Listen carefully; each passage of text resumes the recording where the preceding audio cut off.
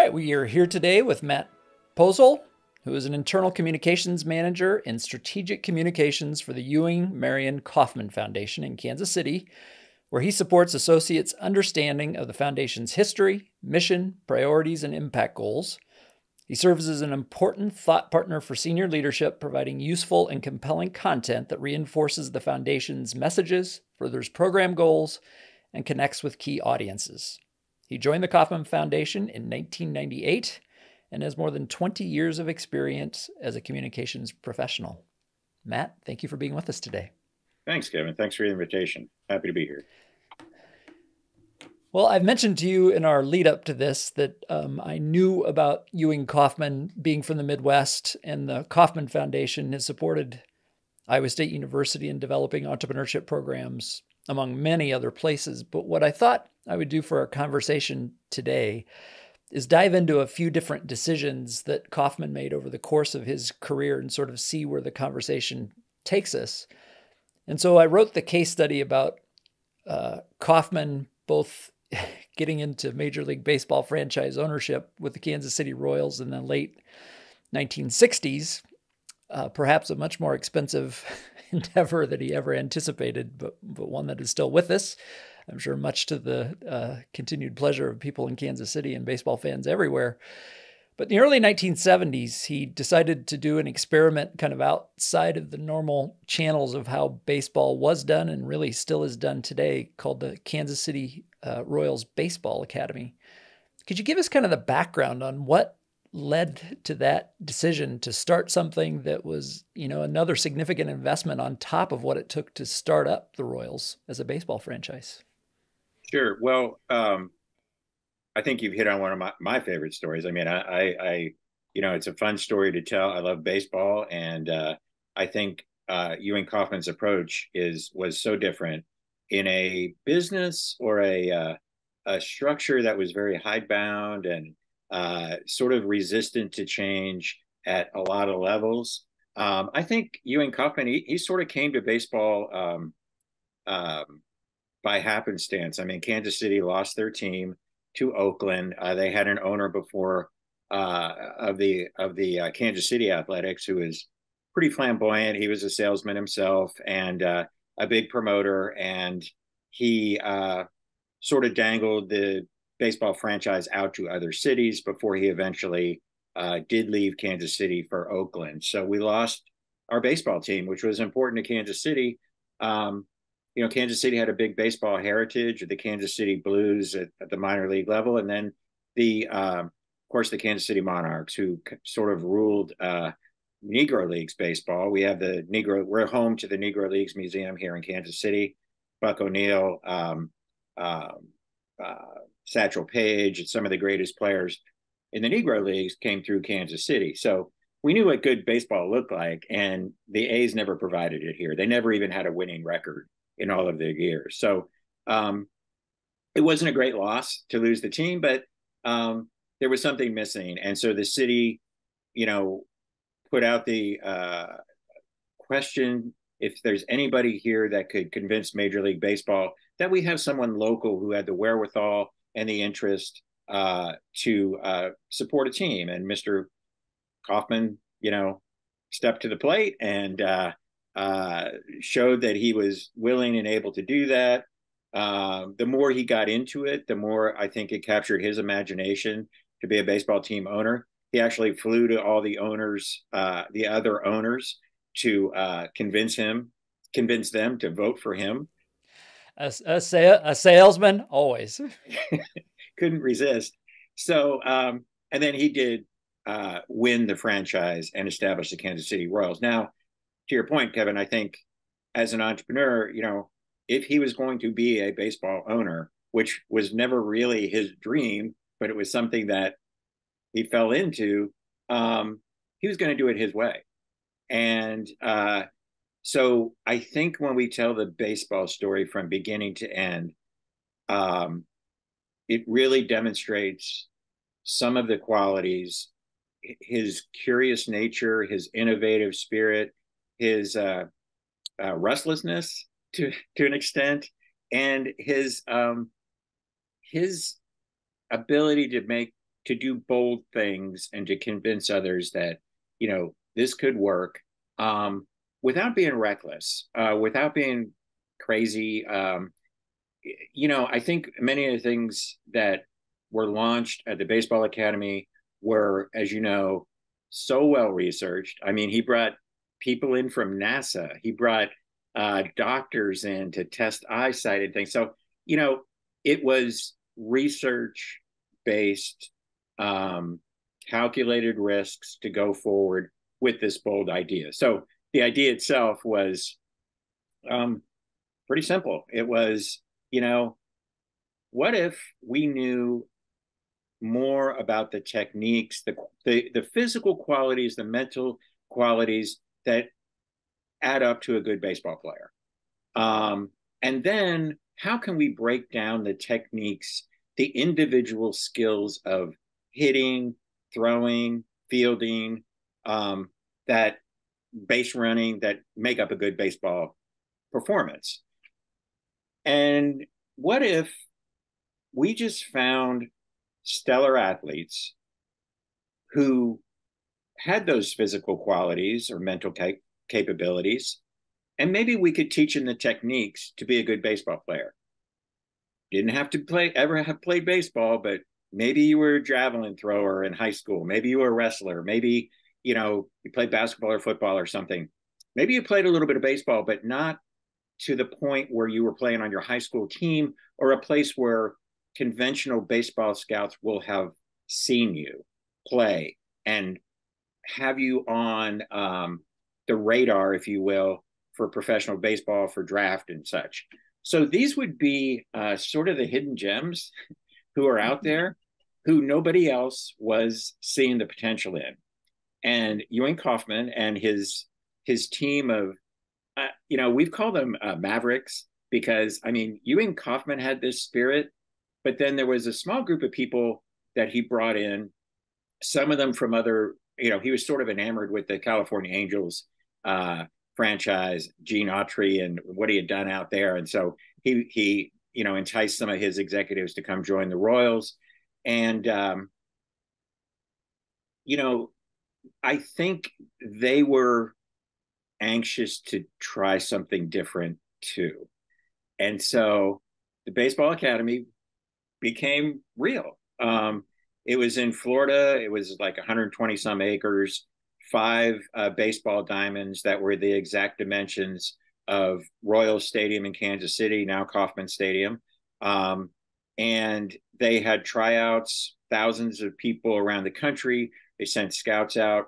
Now, before they did this, they did research into the 150 or so players that were on the Royals, either at the major league level or the various minor league levels.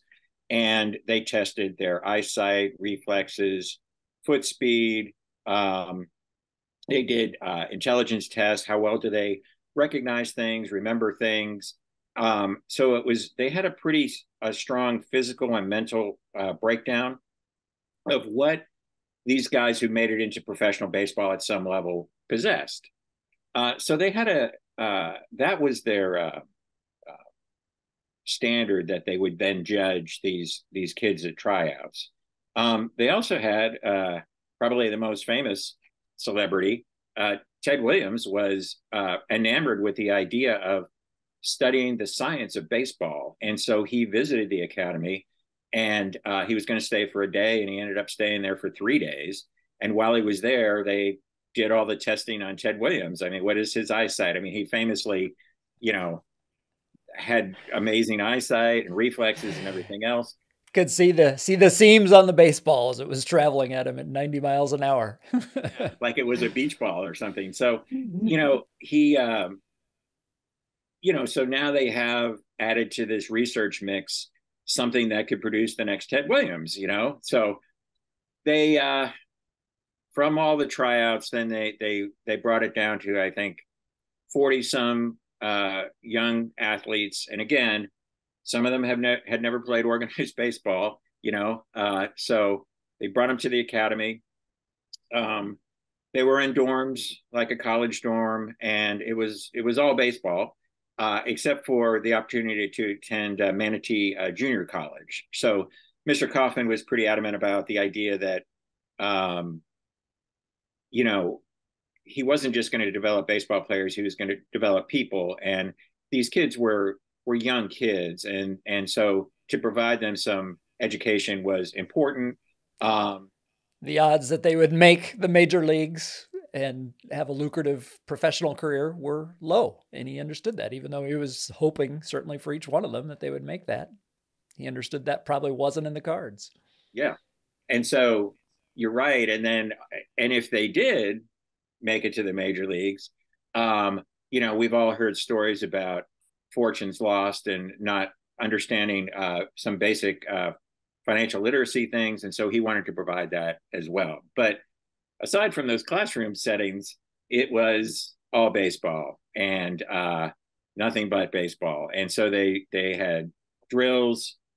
There's a long list of innovations that were featured. Actually wrote some of them down that. Well, weightlifting, was one of them, which I think for people today are like, well, of course, if you want to be a refined athlete, you're going to lift weights. But in the late 1960s and early 1970s, that was actually an extremely controversial opinion, or I would even say, not just in baseball, but in other sports, it was more that athletes would become muscle bound and wouldn't be able to run, because another team that I'm a fan of is the Nebraska Cornhuskers.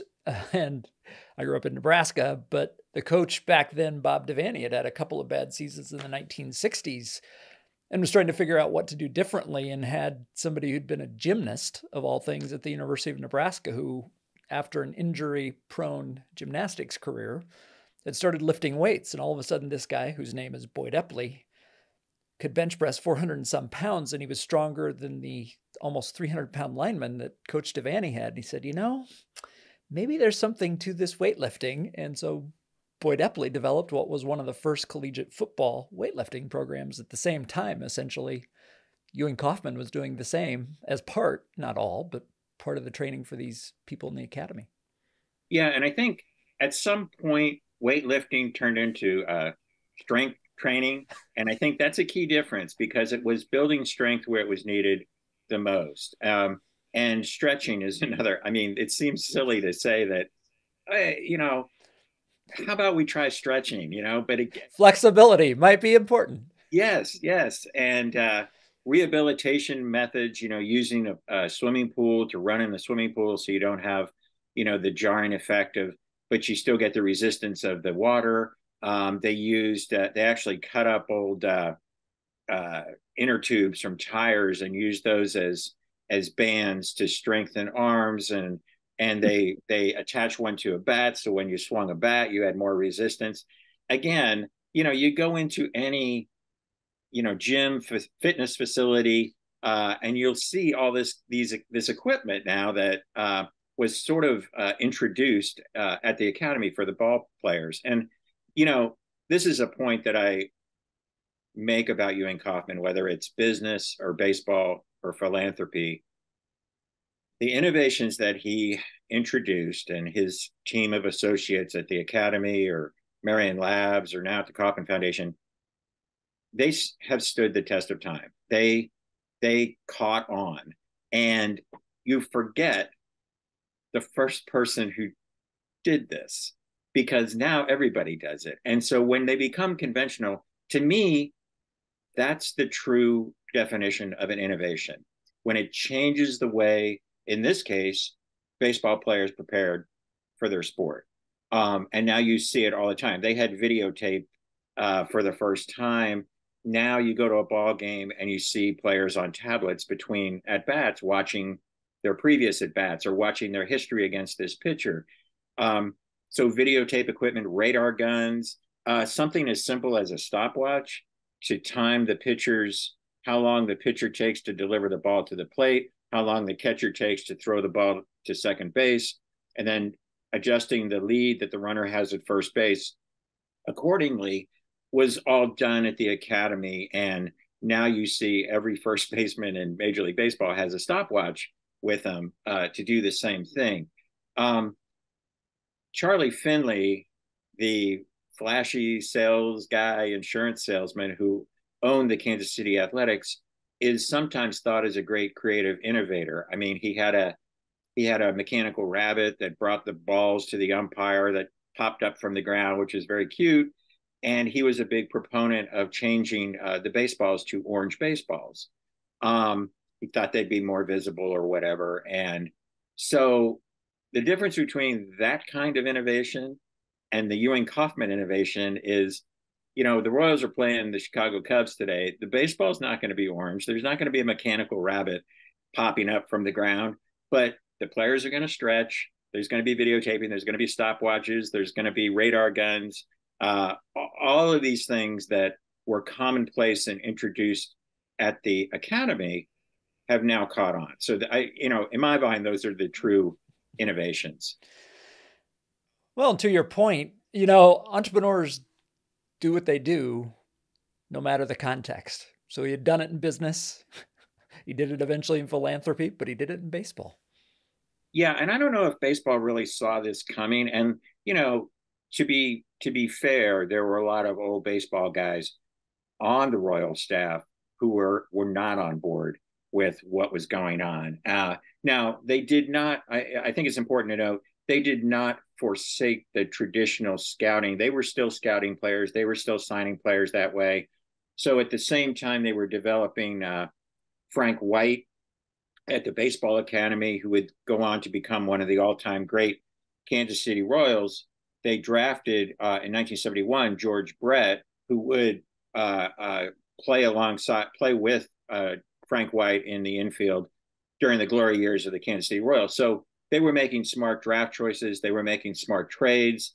They traded for Amos Otis from the Mets. They traded for Freddie Patek from the Pirates, John Mayberry from the Astros. So they built the team in traditional ways through the draft, and trades, and then also the players that were coming up through the academy. Mm-hmm. I would just for big baseball fans, some of the other things that, you know, I read Sid Thrift's book, and Sid Thrift was the guy that Ewing Kauffman selected to run the academy. He was the director of the academy.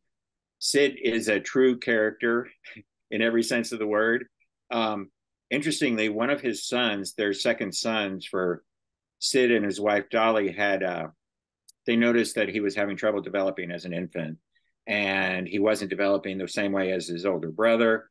So they took him to doctors and found that he had brain damage as a result of not having enough oxygen during the delivery. So then they were, Sid Thrift and his wife went on this crusade to find out what they could do to try to help him develop as much as he could. And, you know, crawling and creeping and eventually walking and doing the normal physical things, mental things. And so they learned of a technique called patterning. So you take a pattern and you repeat it. They also worked on his fine motor skills, picking up coins and, you know, basic skills for emotional, mental, physical development.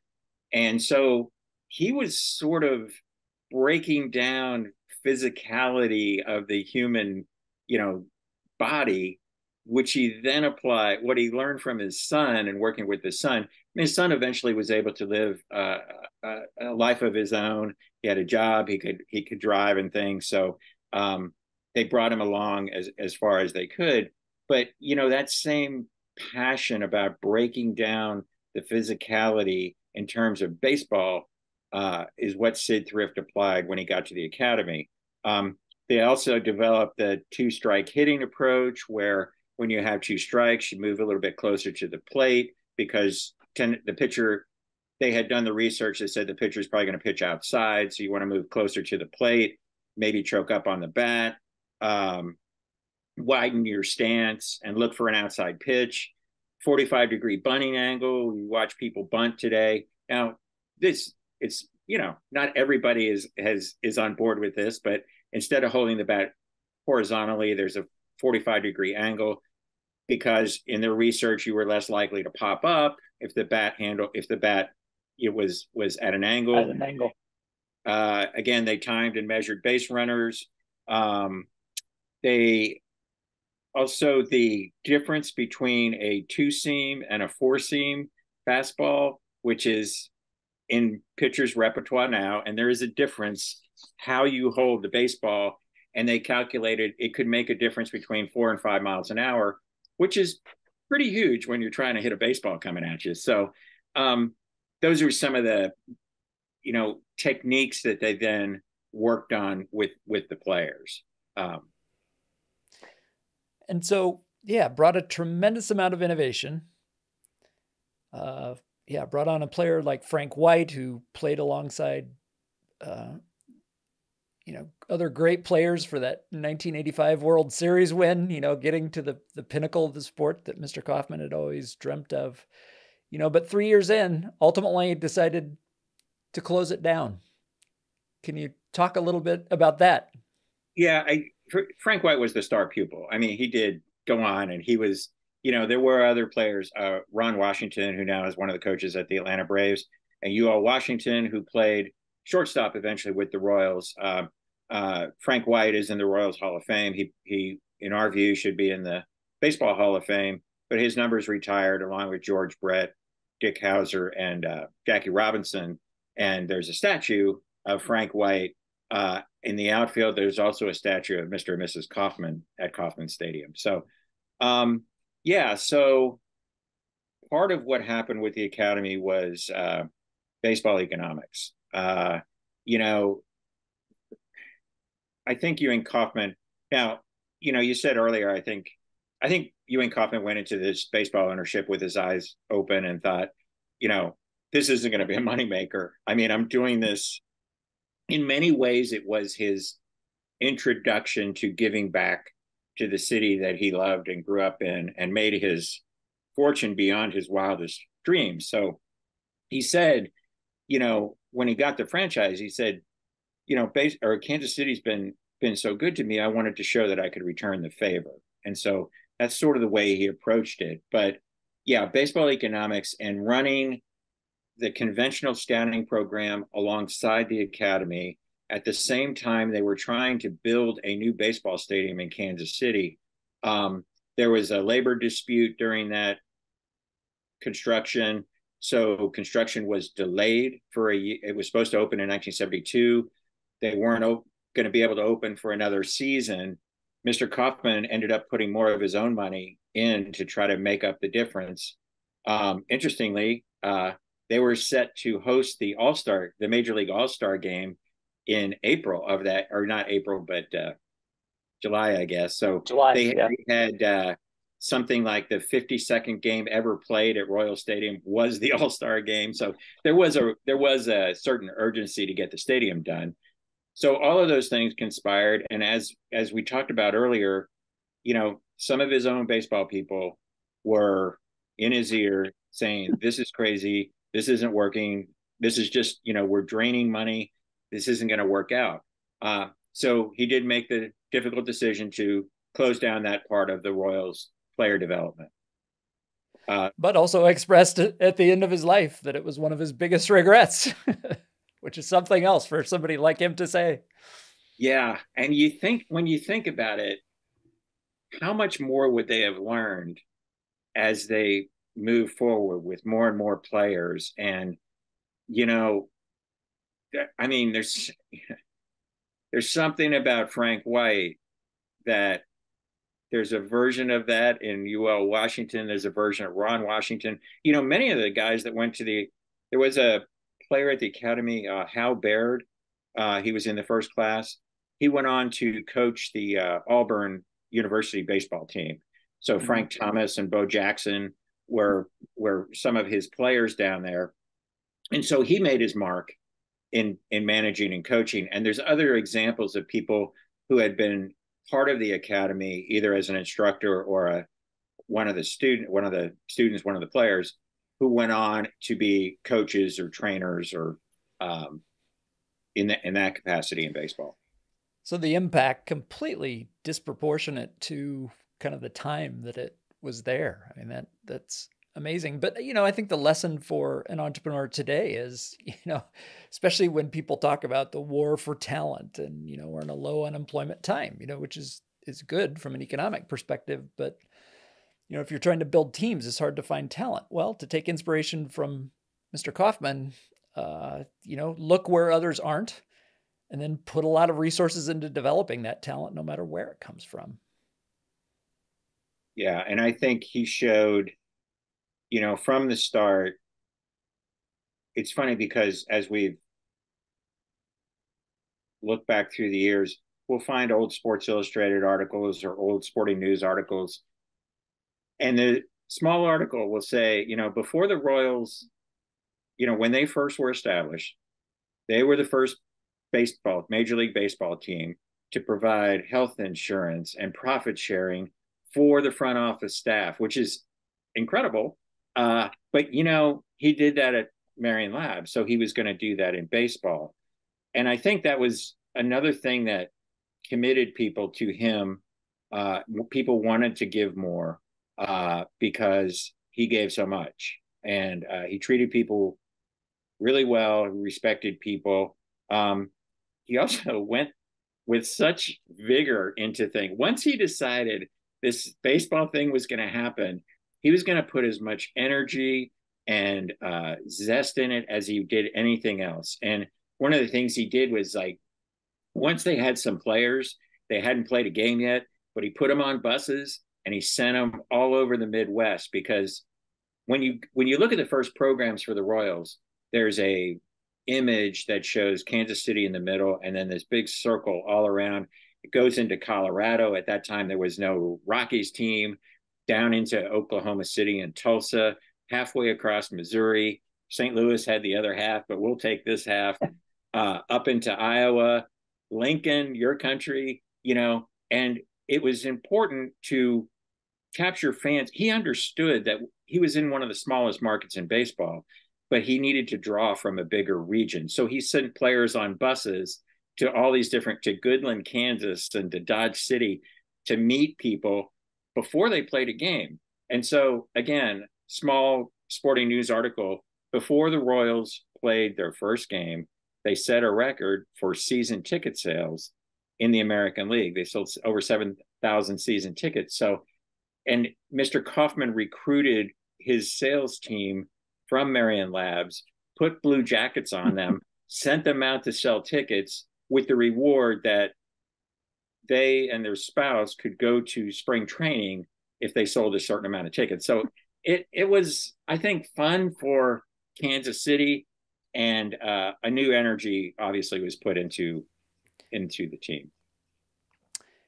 Yeah, and maybe I'll use that, Matt, as a segue into Marion Laboratories to talk a little bit about that. If we zoom further back in time, Kauffman had been a very successful salesperson in the pharmaceutical industry, but made the decision in 1950 to start his own business. And, people should understand he was starting a pharmaceutical business. He was not a trained scientist. He had been in the pharmaceutical business, of course, but as a salesperson. He had his associate's degree in business from a community college. He was clearly a very smart guy, but it was a pretty bold decision at the time. But in my reading of it, at least, a lot of his motivation for doing it was displeasure for how he had been treated, and a fundamental philosophy for how he wanted to treat people that he worked with. Am I thinking about that the right way? And could you help us a little bit with some of the details of that founding of Marion Laboratories? I feel like I should hand over the historian, plaque to you, because that's a very succinct way. Yeah, he was not treated well. So he gets out of the Navy. He's like, I need to get a job. He sees an ad for pharmaceutical sales. Now, he did try sales before. He tried selling insurance in Kansas, and he was dating a girl, and her dad sort of got him this job, and so he went through training and stuff. He didn't believe in the product. He didn't do well. He's like, this isn't for me. Fun fact: years later, when he did save up enough money, he sent a check to that company for the training that they had provided for him because he felt bad that it didn't take. So anyway, he finds this ad, and what intrigued him wasn't that it was pharmaceutical or sales or anything, but there was a test that they were going to give for the employment, for the interview. And he like loved taking tests. He goes, I'm going to take this test. Took the test, did well, took the job with just straight commission. No salary. No salary. Just commission. Turns out he was a remarkable salesman when he had the right product that he believed in, and he made more money just on straight commission than the president of the company. Well, that doesn't happen. And so they cut his sales commission rate. So he like sucked it up and he thought, okay, well, that's not going to deter me. He went out, even with this lower commission rate, made more money again than the president of the company, and they cut his sales territory. So 2 years in a row, he was not rewarded for producing. And that was enough for him to go to some of the doctors that he was selling to and said, hey, would you buy from me if I started my own venture? And enough of them said yes. He had some money left over from winning poker games in the Navy, and he put that to the business. It's funny, he asked some people to invest. There are some stories of people who passed on that opportunity and lived to regret it. But boy, did they miss out. Yeah. And started the business from his home, the basement of his home, a pretty modest home, not too far from where I am now. He called it Marion Labs. He wanted to call it Kauffman Labs, but he didn't want to go to a doctor and say, I'm Ewing Kauffman from Kauffman Labs. He used his middle name, Marion, and then it would seem like, and I'm not an entrepreneur, but I think one of the principles is you sort of fake it until you make it. And he was faking like he had a whole laboratory behind him, where all he really had was a modest house. And so, and a bench in his basement, definitely not a laboratory. So aspirational name. And I think I want to dispel one of the folklores that you hear about. He wasn't like crushing oyster shells in his basement to make pills. He was ordering pills in bulk from St. Louis. Trucks would come in, they would, drop off and then he would put pills in the bottle, type out the label, send them to the doctor, and then go make the sales the next day. After a year, the neighbors were complaining about these big trucks coming through. And so he moved to an office again on Troost Avenue, which is just behind us on the property that the Kauffman Foundation sits on. Troost Avenue is on our east side here. So, yeah, great American success story. I mean, he was a poor kid. I mean, he did not grow up with means. His mom used to tell him when he went to school, there's going to be kids with more money than you, but nobody's better than you. He developed habits as a child that served him for all of his life. And can I tell one story about his childhood? That please. This is he when he was 11 years old, he had a heart problem, and his there wasn't medication or surgery to do, and so they were like, he needs to rest in bed for 1 year, not run around and things. So he's an 11-year-old boy, so that's tough. And then his mom, who had a college degree, said she was concerned he was going to fall back in school.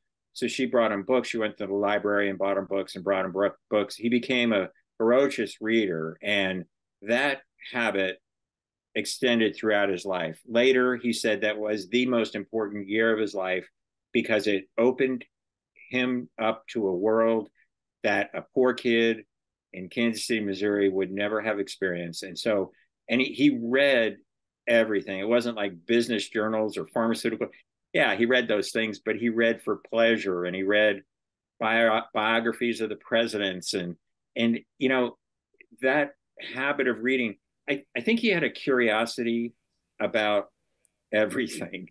And if there's a common characteristic across entrepreneurs in my observation, it is, Matt, what you just mentioned, and that's curiosity. And you mentioned you'd listened to my episode about deer, and So he's left us some things, but he's far enough back in history, not a whole bunch. But what we know for sure is that he had a very extensive library. And so he had much less education than Ewing Kauffman. But again, that curiosity kind of drove him. As you told the story of him being mistreated at his first company because he's making more than the president, and we can't have that. I flash back to my second company, and I remember as it started to grow, I did have a little bit of a base salary for our salespeople, but it was heavily commissioned. And I remember when I finally started to write paychecks to my salespeople on a monthly basis that were bigger than mine. And that was a really happy day. If you think about it the right way, that means your company is succeeding. And I was an owner, so maybe that's a more natural way to look at it. But what a fail by Kauffman's boss, but what a good thing for the rest of the world. The two principles were treat others as you want to be treated, share the rewards with those that produce. Those were for real. I mean, I've talked to enough people, Kevin, that and there were times when they got taken advantage of because not everybody is a treat others as you want to be treated person. And he knew that. I mean, he said that. We have interviews where he goes, yeah, people are going to take advantage of you, but in the long run, it's going to serve you well. Short term, maybe, someone will be unscrupulous or something, and then share the rewards with those who produce was a real thing as well. And, people on the line who put pills in bottles, maybe not the exact same way he did, but they did the same thing he did. When Marion Labs went public and they had stock, they famously 300 people in Kansas City that day became millionaires. And they weren't all the executive people. They were the men and women, mostly women, who worked on the assembly line. So cool. Yeah, and he famously referred to people that worked at his company never, ever as employees, but as associates. He had a kind way of saying, look, I don't, I don't want to manage you. I don't want to employ you, but I do want to be associated with you. And it's funny when I resisted the urge to stop you or say at the end after you were introducing me and all of these, whatever my title is and things. I really consider my title as associate to be the most precious thing. And we're all associates here. And to me, it brings us all closer to, what Ewing Kauffman, the relationship that he wanted for the people that had a stake in his business, his baseball, or his philanthropy. And it's funny, and I'm sure around the halls of the Kauffman Foundation it's this way, but Matt, I've observed this around Kansas City with people who don't work at the Kauffman Foundation, who were born after Kauffman died in the 1990s, but they still refer to him as Mr. K. Where's that coming from in your observation? Well, I don't know. He's a charming guy. And I think so I wish more entrepreneurs, and especially if they're going to launch into philanthropy, would have taken the time or will take the time to sit down and record their life and times, aspirations, hopes, dreams, expectations, the way Mr. Kauffman did. Now, I understand he had to be convinced to sit down and tell his story, but the most valuable piece we have is 7 or 8 hours of videotape conversation of Ewing Kauffman talking about all of the things. And I'm confident that I can say some of these things that we're talking about because we have him talking about it himself. And it gave us a guidepost to move forward with his philanthropy. Unfortunately, he recorded that near the end of his life, and he was ill.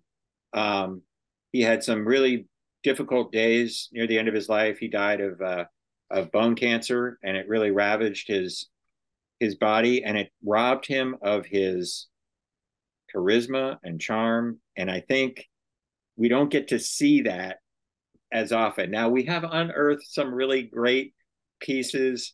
If you go to if you go to Kauffman.org, our website, my favorite is an interview that he did for the Jeannie Palmer show. It's in black and white, and she is I don't know if it's a finance company or insurance company or something, but it was sort of a it was sort of a close.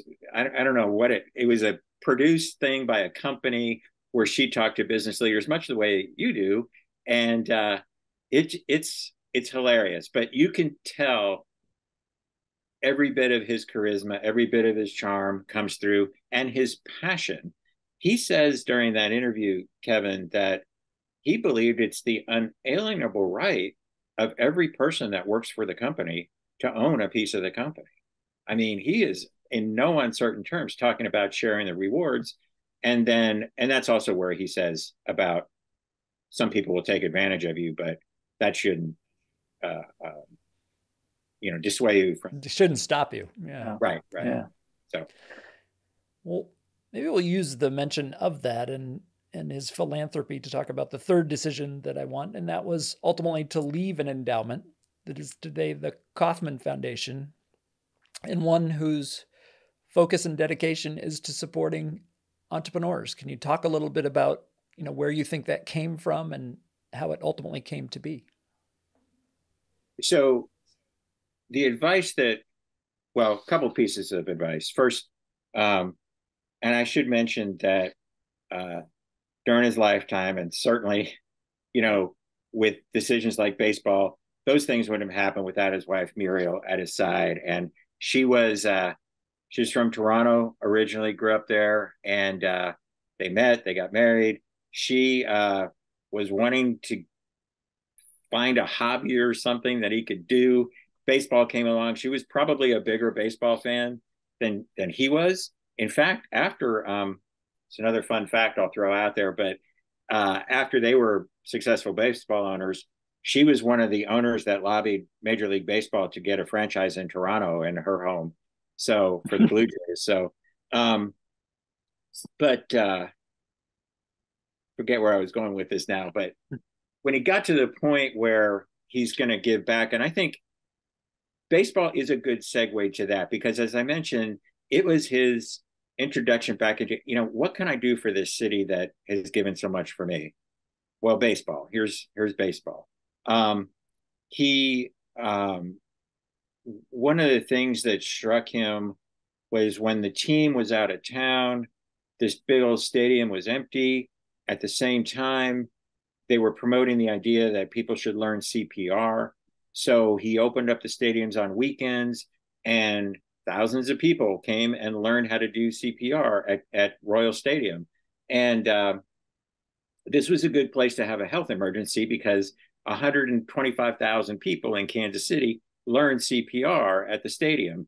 And Mr. and Mrs. Kauffman were the National Red Cross Men and Women of the Year that year after doing that. So he was looking for things like that to give back, and then talk to a lot of people, including critics of foundations. So there's a famous book, if you're in the world of philanthropy or foundations, philanthropic foundations, called The Golden Donors, Donors, by Wally Nielsen. And so it's sort of an indictment of philanthropic foundations and how they move away from their mission and the founder's original intent. Donor intent is a huge thing for any foundation. You need to hold true to that, or you're supposed to. And so this book was, examples of when that did not happen. Ewing Kauffman called Wally Nielsen and said, what can I do to not make it into your next book? And he not only did that, but he invited Wally to be on the board of the Kauffman Foundation. So here we have this critic of foundations who's helping us figure out how we move forward. The advice that Ewing Kauffman got was twofold. One is, don't start a family foundation. You're passionate about certain things. Your wife is passionate about certain things. You have one foundation. Muriel has her foundation. Now, what's her foundation is about the arts and entertainment. And if you're in Kansas City, or if you haven't been to Kansas City, I highly recommend including the Kauffman Center for the Performing Arts downtown as part of that visit. And that's all Mrs. Kauffman's foundation. So separate from our foundation. For Mr. Kauffman, his passion wasn't the arts or entertainment. It was the education he received and the chance to start his own business. Those were the moments when he looked at the span of his life and said, what changed the trajectory of my life? What gave me opportunities that I never imagined? And so the education, both in school and out of school, that, books provided that we talked about earlier, and then the chance to start his own business, the chance that that was even possible. And so he wanted to make those two things possible for other people. So that's our emphasis: education, entrepreneurship. They sort of go hand in hand. And I'll tell you, Kevin, sometimes it feels like we make too big a deal about those are related. And we're like trying to point those out to people. It's like, yeah, education, entrepreneurship, education. I think the rest of the world knows that. So they don't need to be told by the Kauffman Foundation how a good education, especially one that prepares you in a real world learning way, which it feels like we're moving closer to in the way we prepare kids for their future. That and part of then what they can do is to take control of their own destiny. Become an entrepreneur. Take make a job instead of take a job. All of the. I had a chance to visit a unique kind of charter school, I guess you would call it, in Australia, in Adelaide, or Perth, Australia, in the western part of the country this summer. And so a mom had started it along with another mom, but her son was really struggling in school, but a very entrepreneurial young guy. But kind of the whole idea of sitting still for a whole day just wasn't his thing. And so she's like, there has to be a better way to do it. And so she started this charter school for entrepreneurial young people where they still get the education, but not in such a prescribed, a more customized way. But then they get half of the day to work on business ideas. They're in a startup incubator, so some of them go to work for older entrepreneurs that are there. But I thought, it's not a high school for everyone, of course, but for entrepreneurial young people that oftentimes aren't built for school, especially when they're 15, 16, 17 years old. It was so cool. And they had this young guy come talk to us, and he was doing something on social media. I don't know what, but he'd earned $30,000 the previous week. And it's like, how cool is that? So anyway, yeah, to your point, I think education and entrepreneurship always are together and intertwined. It's a curiosity-led thing. You wonder what we've been missing as a society by losing kids at some point. And and I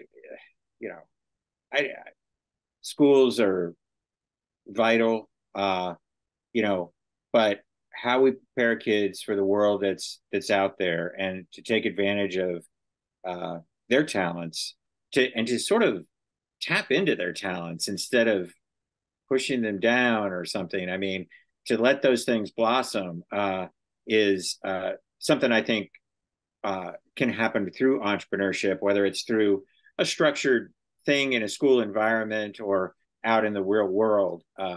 We've had some successes in Kansas City with, internships programs, intern programs where kids get a chance to do something really meaningful, work on assignments within a company that really have meaning, and they're paid internships, which is another thing we are really supportive of. And so, not everybody's going to be an entrepreneur. Not everybody should be an entrepreneur.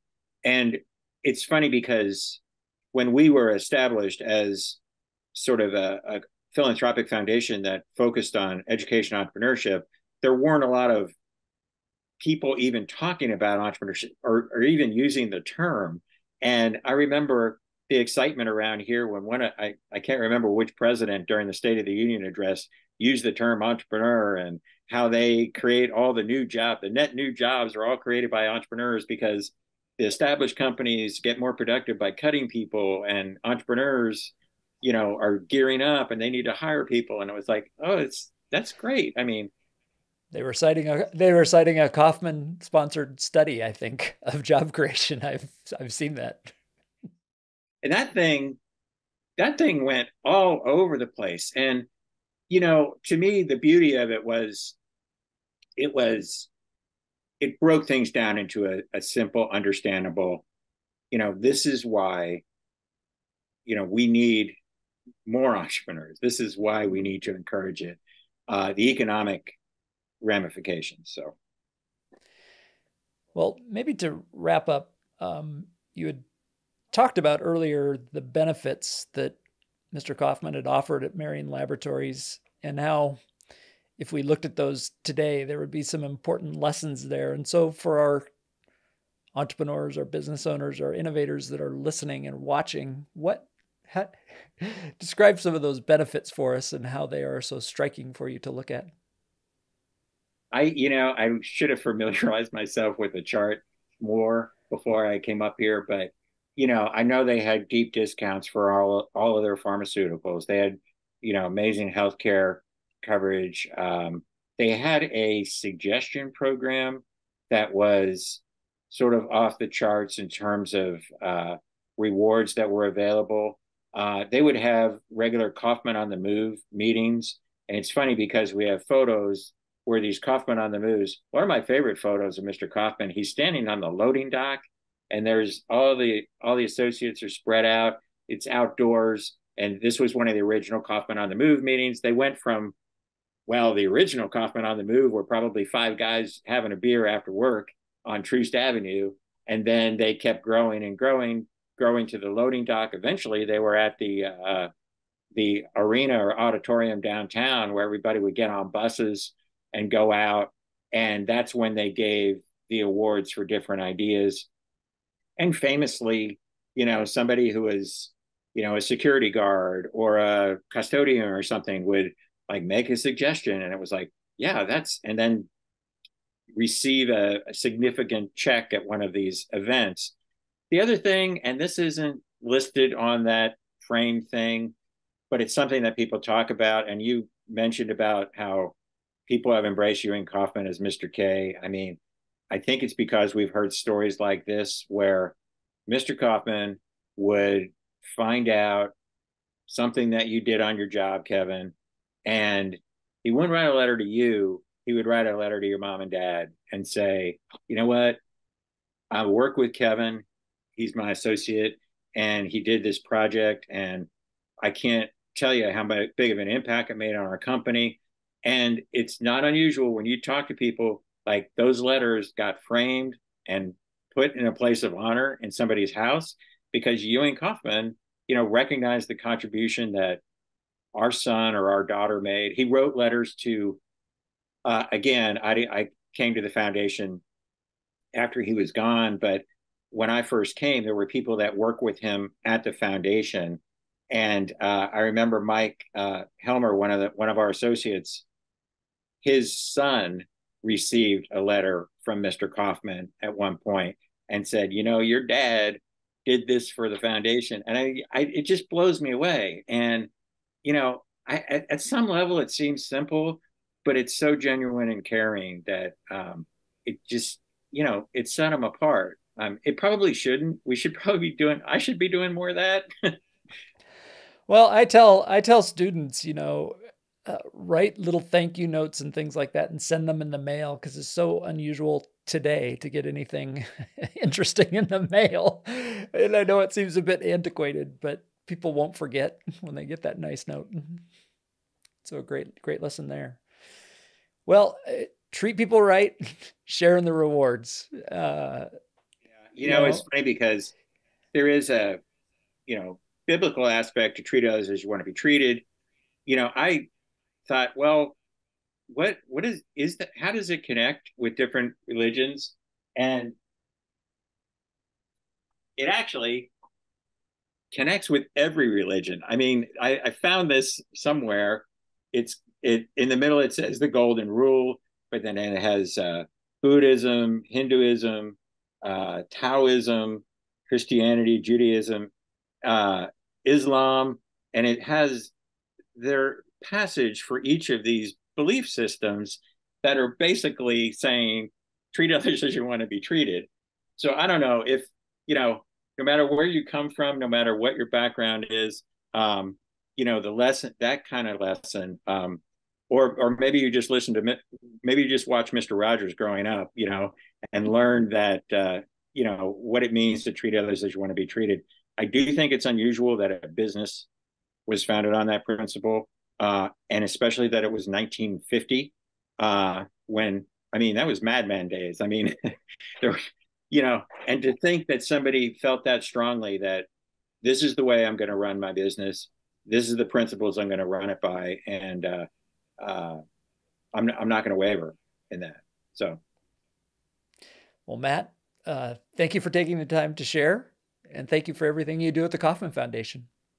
You and your I associates. mean, you are sort of you've sort of broken down the two aspects. You've got the education and the entrepreneurship covered, so you're in the you're on the ground floor of what we're trying to accomplish. So thanks for everything that you do as well.